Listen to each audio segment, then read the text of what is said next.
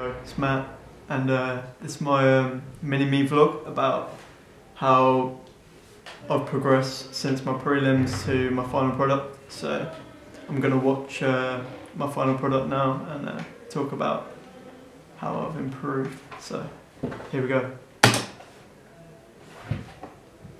Right, so yeah, we've improved with these titles because in our prelims we didn't have any titles, and we got some cool moving ones here that go with the setting.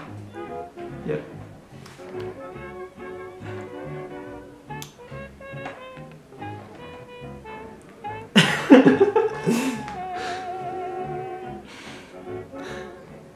Yeah, we've added some cool effects since the prelim, unlike we had in the prelim. Yeah, we've got some different shots, like POV shots there, because we just had like a normal range of shots in the prelim. We've got a POV shot there. And we've improved the costume as well, because in the prelim we just had normal clothes, and now we've got proper costumes to go with the story.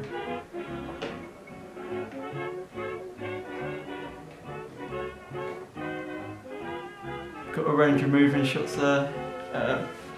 Jack's making me laugh.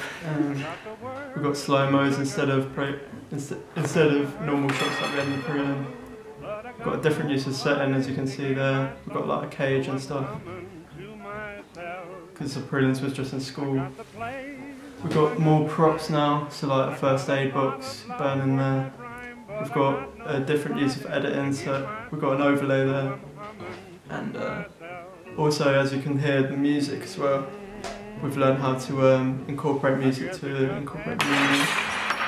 We've got a range of effects, and it fades to red as well, which I learned since the prelims as well. We've got different colours to signify meaning as well. We've got another overlay there to signify meaning. This shot goes with the title of the film, unlike we did with the prelims, which were quite basic.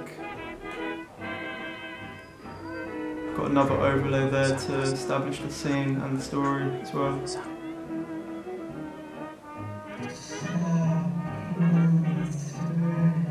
And yeah, we got a title there as well, unlike we did in the prelims. So yeah, that's my mini-me.